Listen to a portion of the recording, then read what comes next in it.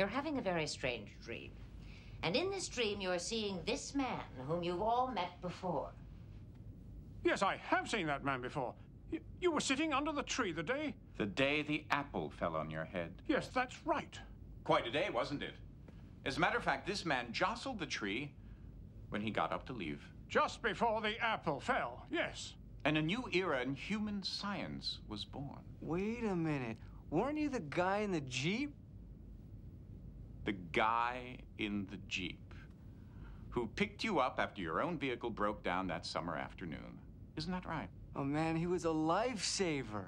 My van died, and they dragged it off the road because of all the traffic. It was backed up for miles. You were on your way to a job, weren't you? Yeah, I was supposed to be on the follow spot up in Tower 3. I never would have made it in time if it weren't for him. Hey, whatever happened with that groovy chick with the long red beads in the back seat? I've been looking for her ever since you dropped me off. You'll see her again, don't worry. To sum up, you are a spotlight operator at an outdoor concert of some sort. A concert that was put in jeopardy moments before it was to begin because the entire sound system failed. Oh, it was no big deal. Somebody must have snagged an extension cord with one of the trucks, that's all. I'm just lucky I noticed it. Yes, lucky you were at the right place at the right time. Or it would have taken days to track down the problem, and there would have been no concert. Well, I'm sorry to say I have met him, but I've never seen this man before in my life. Are you sure? Has it not been established that my client has been in captivity during all of Commander Riker's lifetime? Have you seen this photograph before? Sure I have.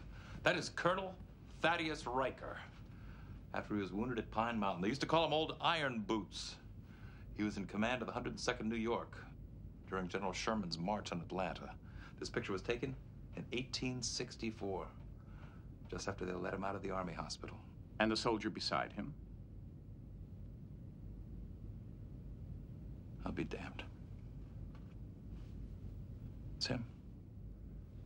As a matter of fact, he carried your wounded ancestor back from the front line. Didn't you?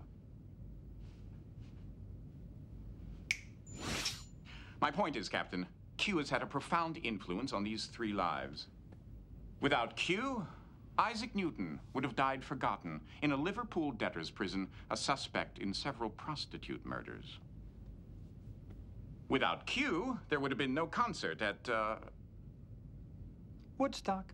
wherever. More importantly, Mr. Ginsberg would never have met his future wife, the groovy chick with the long red beads, and he would never have become a successful orthodontist, settled in Scarsdale with 4 kids. Far out. Yes. Without Q, there would have been no William T. Riker at all, and I would have lost at least a dozen really good opportunities to insult him over the years.